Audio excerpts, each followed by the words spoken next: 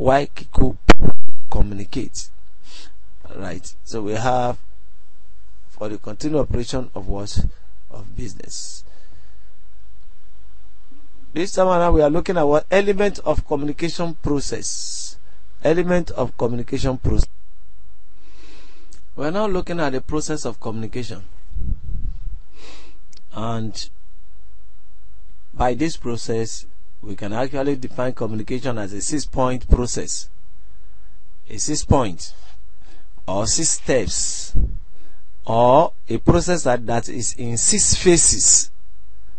That is, starting with what? The conception, encoding, channel, which is channel selection,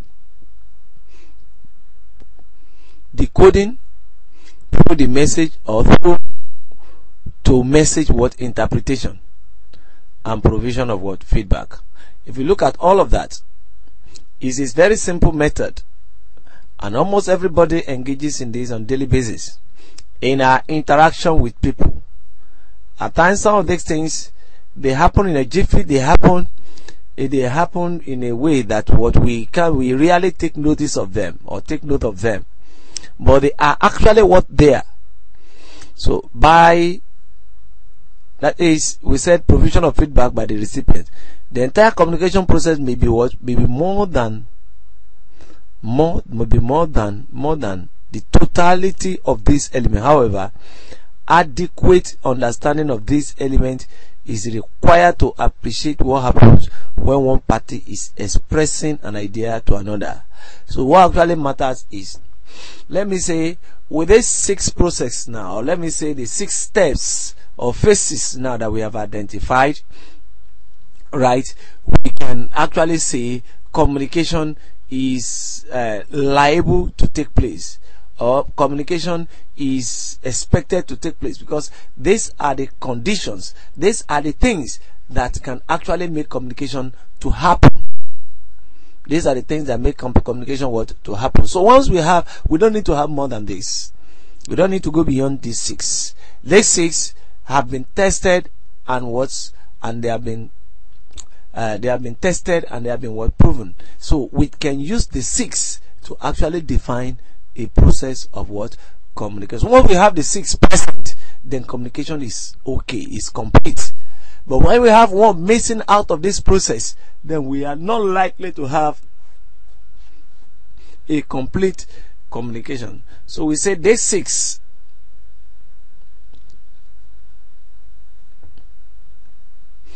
These 6 steps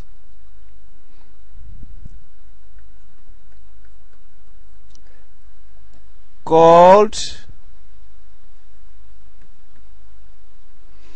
the elements are very vital to any communication,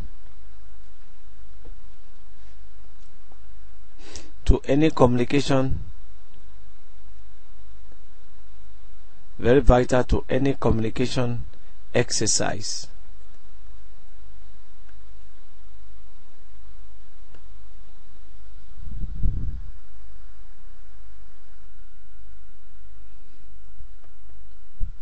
The first leg of the 6, that is the first one out of the 6 processes or the 6 steps to take to a complete communication, is conception. And conception is when ideas are given birth to. The conception is when we have what we have in mind to communicate. The conception is the forming of our ideas.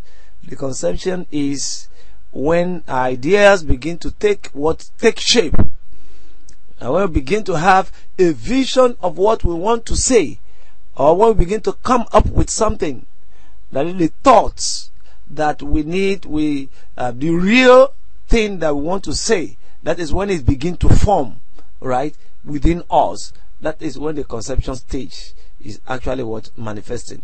So what's the conception stage? As we have it here, you have what the process starts with what conception of the message, So the conception there of the message or an idea may be involuntary and instantaneous. That is, it may not require any serious thought out reasoning. Others may require a more structured reasoning. It depends on, like on daily conversation, if people have to pass by and greet their fellow humans, definitely one is not expected to go back and probably relax and think over it and begin to work out plans to get back to the person that greeted him the other day.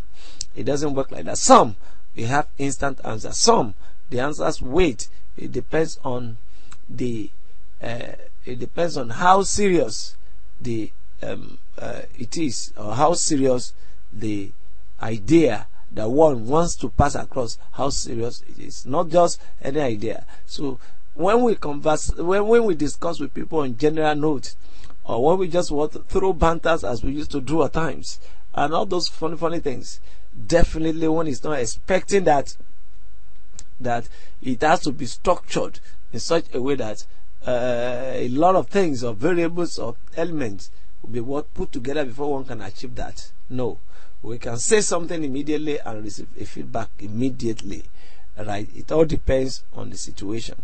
So the conception is the idea forming stage. The idea forming stage.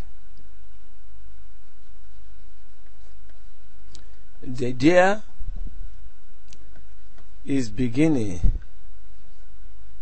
to take shape.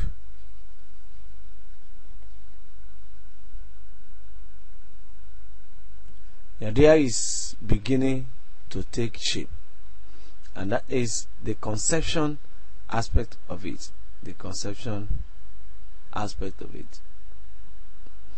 And of course, the second one is what? The encoding aspect. The encoding aspect. The encoding message or the encoding stage. The encoding stage. Of course, the encoding stage is having picked the idea or having stumbled on a particular idea, that is something you want to talk about. The next thing is what? To package that thing in such a way that it will be acceptable to the person that wants to receive it. That is encoding now. We have gotten the idea, but how do we now package the idea to get it across? That is what encoding involves. We said at this stage, the sender is required to put the idea or information conceived into a most suitable and appropriate form. It is important for the sender to consider a number of factors in encoding a message, such as receivers' levels of appreciation and understanding. Then you have background, you have culture, has the duty to ensure that language, vocabulary, symbols, and the rest of them, that they will actually convey intended meaning. When we actually say encoding, to encode means to put something in a code or to use a code in order to to present something. It's even possible that the idea that one has stumbled upon is an idea that is fantastic, and almost anybody anywhere can just make use of the idea for whatever purpose, right? But that idea has to be put together in a most acceptable manner, a way that will make that idea something to pay for, something worthwhile, right? And that is the language, or perhaps the method we have to use in encoding the message. So if message is to be encoded, definitely the vital tool or the most vital tool is what? Is the language. So you choose the language. Then while choosing the language, then you have to look at the person you are communicating to. Does he have all it takes to take this, or does maybe he has to hang on me, or he has to do this, he has to do that, maybe all of that.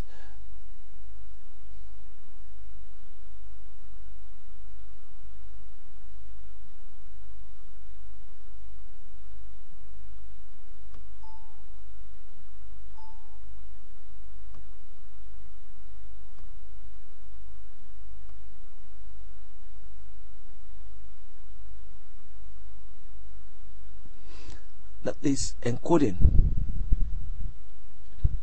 Encoding. Take for example, if your target person, or if the person you are sending a message to, let's say a poet now writing a poem, and he targets what? Kindergarten, or he targets children across primary schools and in their KG whatever. Now, if that message is to be packaged, definitely we are not expecting much of vocabulary there, but what is enjoyable to children at that level, what we call what? Rhyme. Probably much of what? Nursery rhyme, or things that will make what? Learning easier for them, something that will make meaning to them, like pictures, like symbols and vocabulary and the rest of them. All of these things have to be what? Taken care of. So if you have the right message but encoded or use a wrong what? A wrong was in language, you have the right message but you lack the language to convey it, the person is as good as what? As devoted. It's as good as, it's as good as wasting his or her time.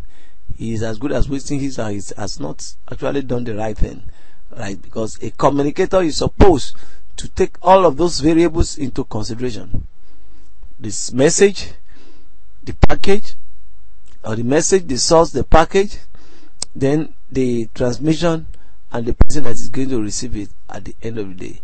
All these things must be planned and taken care of in the process of what? Communication. Otherwise, the purpose for which one has gone communicating will be defeated, completely defeated. That is it. So the message, if there is a message but not probably, that is, there's a message but not probably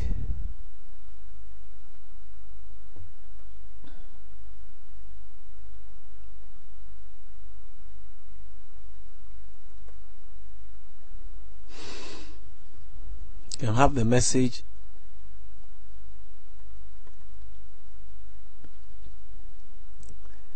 there is a message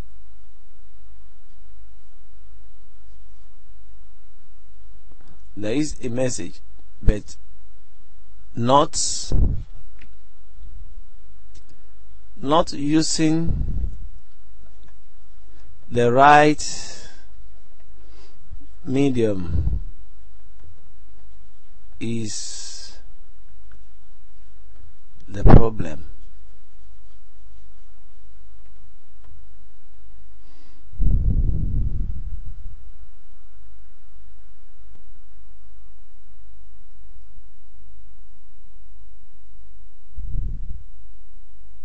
Selection of suitable channel. The suitability of the channel matters.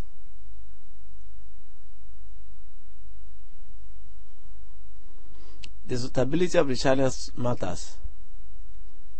Suitability of the chosen medium or channel, like other factors already discussed, will impact either positively or negatively on quality teachers,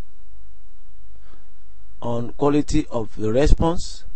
At this stage, the actual process of transforming the message from send to receiver takes place. What are the factors we consider in deciding on a suitable channel? You talk of the speed. There is any channel of communication you want to choose. Take for example, if you are writing to someone in America, or you want to speak with someone in America. In those days, we probably might need to wait for what, for months, until the person that goes to what, or the person that has to travels and come back. That person will travel and come back before we now have a feedback. But today, you can stay here. All you need to do is just a phone call away. You just call the person from where you are, and you get immediate feedback. So you don't need to go through or wait until eternity or till eternity before you now have your feedback. No. So communication has been very much simplified now. He said the factors to be considered in deciding on the suitable channels include what? The speed, the cost, the convenience, and confidentiality. So you have distant nature and types of what? Of message. All of these things matters. All of these things matter, rather. All of them, they matter. And they matter in communication. So if we choose, take for example a selection of suitable channel, supposing your audience or your target audience is just people in your locality, and because of the people in your locality, you now decide to go on air, go on radio, or go on television, or go on whatever means one might decide to reach out to people. And he knows the information primarily is talking or is for those who are in the environment, who are around. And so if you now go to the radio to announce, or go to the television to announce, it's just a mere waste of time, because it's better to employ a different means to reach out. That is, if actually one wants to be effective, to reach out to the people. If one wants to be effective, the best way to reach out is to actually organize around there to reach out to these people in their respective homes. So that's why it's your selection of suitable channel. You have to choose the channel before you don't talk of what the other things there. And the process or things to look at in choice of channel are what? The receiver, the speed, and some other things like that make it up, or perhaps that make it important. Alright, so we have the next one.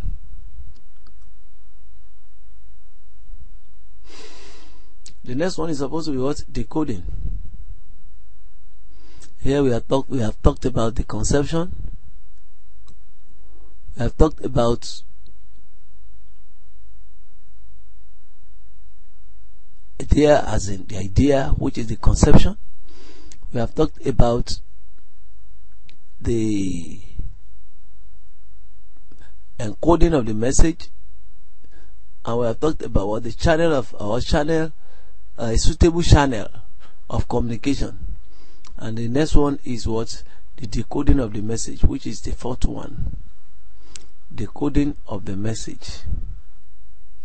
Of course, decoding is a job for the receiver, while encoding is a job for the giver of the message. Why this one, the decoder or decoding is what? A job is a job for the receiver of the message. A message received. A message received must be understood by the recipient in order to elicit. He said the message received must be what? Understood by the recipient in order to elicit the right response. Right? So if the message is not what? Understood, definitely there is what? there is what we call barrier, right? It has to be understood. So if a message is not properly coded, that is using the right words or language to communicate it, then definitely a number of things can happen. To ensure effective understanding, it is the receiver's responsibility to attempt to break down the components of the message. So what are we talking about here? It is, you have what, let us break or attempt to break down the components. Break down the components of the message to the extent that what the message in totality makes someone or some sense to him. Then we talk of effective decoding of the message may be hampered where it is of technical nature and beyond. Then you have similarly to the receiver perceptions and emotions could affect understanding of what, of the message. That's the decoding. Of course, when you get to that stage, when you get to the stage of encoding, we have identified all the variables or things that will be put into consideration before embarking on encoding a message. Of course, the what will make the message easier for the receiver to get it or to understand it, and in effect send a response, is what we mean by what? By decoding. Then of course,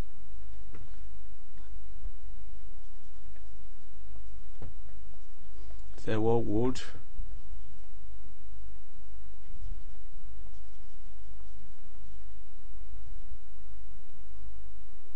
make a to receive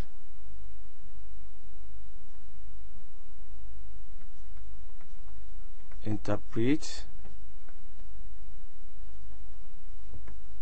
and respond and respond.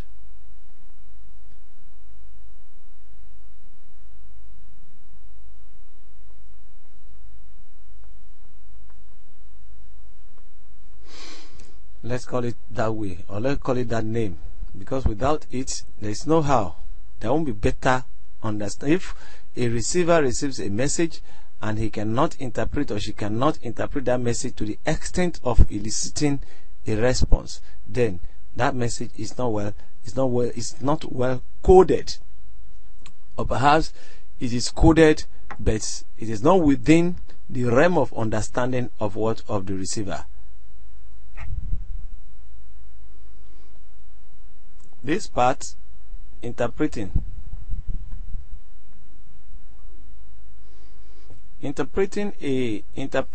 and decoding of any message, although quite related, are two distinct and separate phases of the process. The other aspect, at the other side, we explained what we mean by what the encoding, and somehow we mentioned interpreting or interpretation along with it, right? So if a message is encoded in a wrong language, interpretation will not be possible and decoding will not be possible. That is it. So if it is gotten wrong at that coding point, if it is gotten wrong at that stage, then tendencies are that every other thing is going to be affected. So, but there are two distinct concepts anyway. There can only be effective and adequate understanding of the message received if the recipient is able to interpret the message correctly. We have just said that. The sender's inability to ensure that the message is correctly encoded could also lead to what? To possible distortion of the message, with the effect that the message may be interpreted in a completely different way from the originally intended meaning. That is exactly what we are saying here. We are saying here, the interpretation depends on what? On coding. If the wrong language, wrong tone, wrong composition, wrong channel, wrong timing, what again, and the rest of them, if all those things are put in place, is that okay, to ensure or to communicate, but are done wrongly, the tendencies are that what? Communication is going to be what? When it gets to interpretation, or there's a stage of interpretation, there is going to be what? There is going to be a problem, because at that stage it's going to be difficult for the decoder to decode, because you have a multiplicity of ideas put together, and which in such a way that if he is finding it difficult to actually decipher or make meaning out of all of them.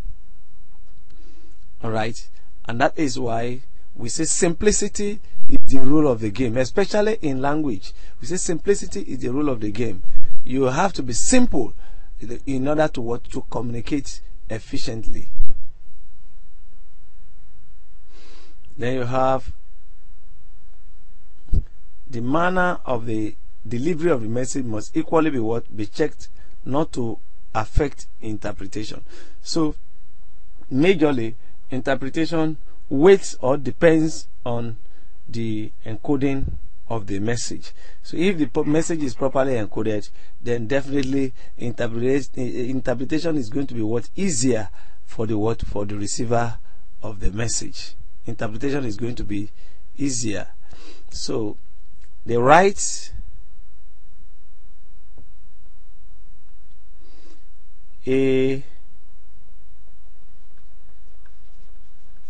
right coding of message occasions a right interpretation. Is as simple as that. Right coding ensures or occasions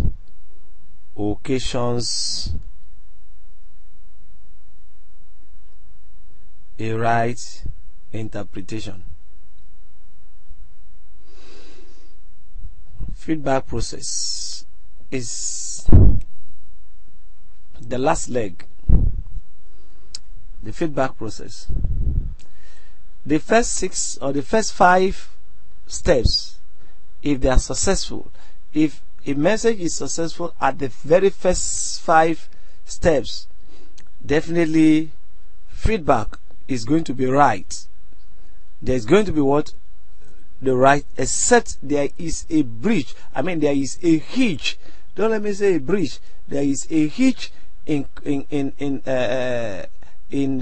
communication. A hitch as in barrier. That barrier, I can't really trace it. We can't really say the barrier is that barrier is not really the what do I call it now? It's not the substance itself, but rather the hardware involved in the process of communication. Except there is something wrong with the channel, except there is something wrong with the materials used to communicate. Right? That is when feedback might be difficult. Take for example, now you are calling someone, and the person needs to feedback immediately. The person needs to respond immediately. You have to get your feedback on the spot. But in the process of communication, there is a huge, probably network problem. Right? So the line is cracking, and there is a lot of noise, and there is a lot of all these hiccups often encountered in the process of communication, especially when the weather is bad, right, affecting that instrument or piece used in communicating. That is what we are talking about. That is when the feedback will not come immediately. But outside that, you have feedback. This is when the receiver's response to the message is conveyed to the sender. Without feedbacks, communication process is not complete. Neither is it successful. Yes, communication is not a one-way thing, but rather a two-way process. And that was what actually made us to define it earlier as as a symbiotic thing. You give it and you receive it, right? Or a thing of reciprocity. It goes from you, or it comes out of you, and you receive it back, right? And that is where feedback is is involved. We say feedback requires that whereas the person sending the message go through the process of encoding and choice of medium, the recipient will have to decode and interpret. In this case, the roles are reversed. Yes, the original sender of the message becomes the receiver, while the original receiver assumes the role of a sender, depending on the type of communication. Feedback will be oral, written, or involve the use of body language. The process is interpreted just below. Those processes, you have the 6 basic processes here explained, right? So the process of body language is still part of the feedback. We can put that under the feedback. Then the oral aspect, the feedback will be oral, as in this oral, that is, it could be vocalized or it could be said. Then you have written, that is black and white. It could involve the use of body language. That is it. At times, it could involve the use of symbols at times, or signs, and the rest of them. All of these things, right, we can, if communication is properly done, all right, and all those things are happening, then one can say that is in response to the message sent. That means the person responding in those regards has actually gotten the message, right? Has actually gotten the message. So we have the 6 process here. Identify: conception, encoding, channel, decoding, interpreting, feedback. Of course, this one can happen either in formal systems or informal system, or in an informal system. Let's move on to the principle of effective communication. There are principles needed for effective communication to happen. What are the principles? What are the things that we have to observe? What are the things we have to go through? What are the things we need to put in place, or we need to ensure to have effective communication?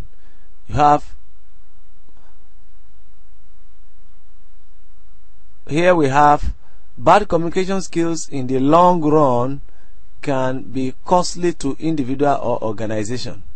That is, in business, poor communication could greatly damage the organization's reputation and possibly put off the potential customers.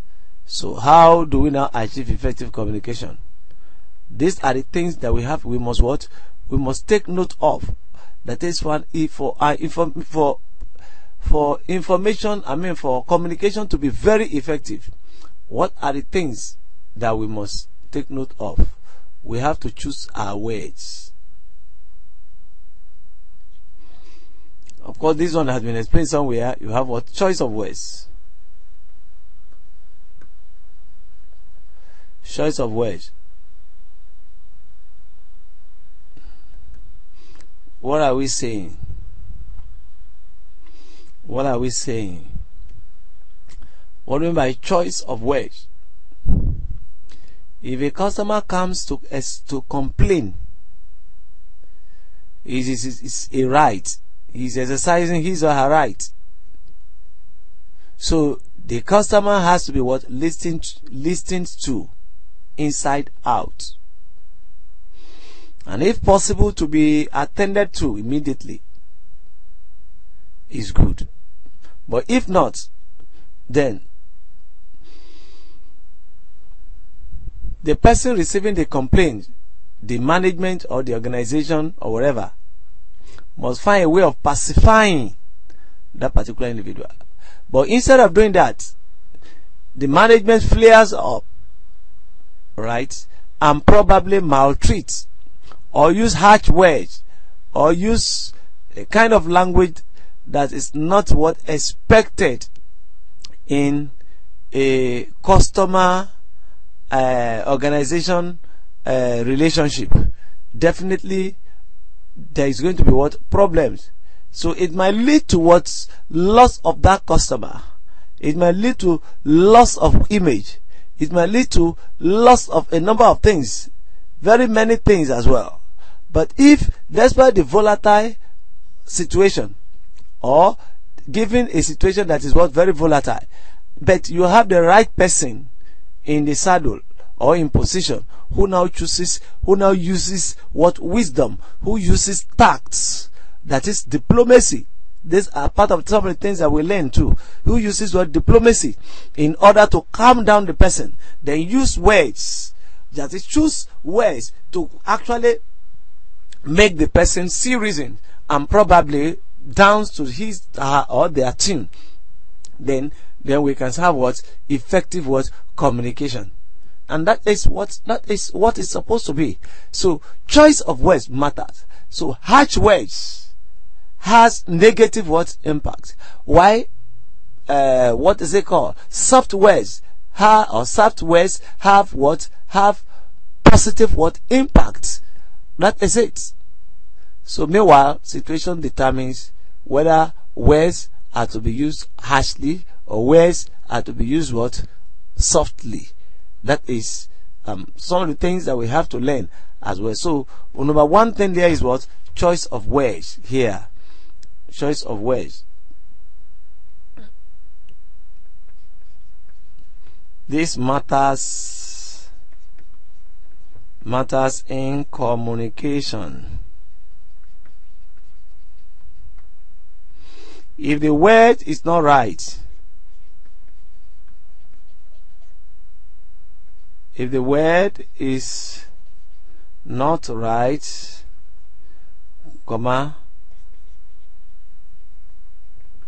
communication cannot be right as well.